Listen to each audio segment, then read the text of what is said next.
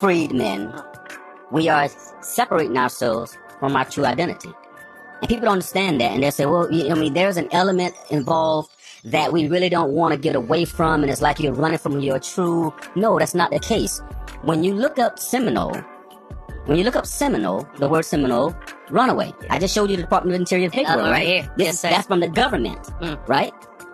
So I can't imagine a world where you see modern day Seminoles who had to run away from a plantation because they didn't look like Negroes. You understand what I'm saying? Like, just imagine that. But if we go back to the word freedman, I did something on Instagram, and for those who aren't followers on Instagram, it's Yamasee Tribe, okay? YAMASSEE Tribe. And I did a live one day about the word freedman and how that word automatically applies to anyone of dark skin. That's not the case. Europeans came over here as indentured servants. They did. Right? And when they found their freedom, they were considered freemen. You see? So we have to be very careful when we use words, because these words that we use take us away from our inheritance. They take us away from our identity. There was no such thing as a black Seminole. You will never find in history books nothing that said black Seminole. Nothing. Seminole was applicable to the native or Negro element. It spoke for itself. It spoke for itself. I got you.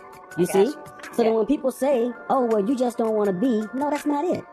That's not it. Matter of fact, if you can go on YouTube right now and you'll find Willie Johns.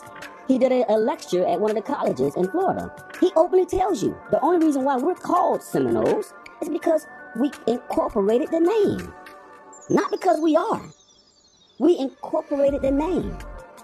So now there's an argument amongst black Seminoles and, quote, Seminoles, and those who accept being freedmen, because when you say freedmen, you're separating yourself from being who you actually are, even though history says, again, it's in the documentation, the Department of Interior shows it, that the Creek people were ran by Negroes.